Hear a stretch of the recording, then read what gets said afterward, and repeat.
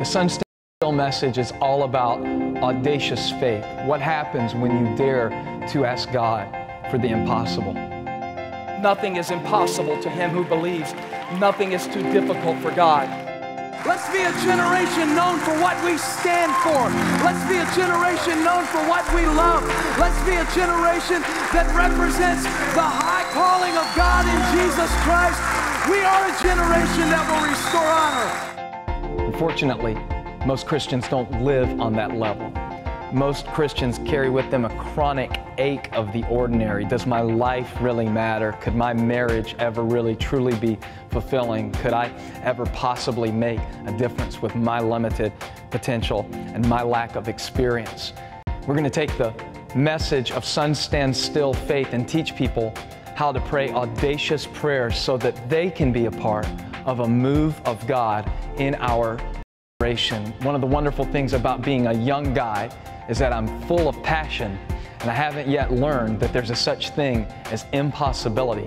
I believe God has designed and wired every believer to live that way. We want to walk people practically through not only how do you believe God for the impossible, but how do you take action steps toward the impossible. You've heard the voice of God speak vision into your life, but what you're seeing isn't matching up with what you've heard. And I want to speak to you and encourage you that when there's nothing to see and there's just a cloud the size of a man's hand, that God is active and busy and capable in your life. Because without the willingness to act, you really don't have a vision at all for your life. You have a daydream.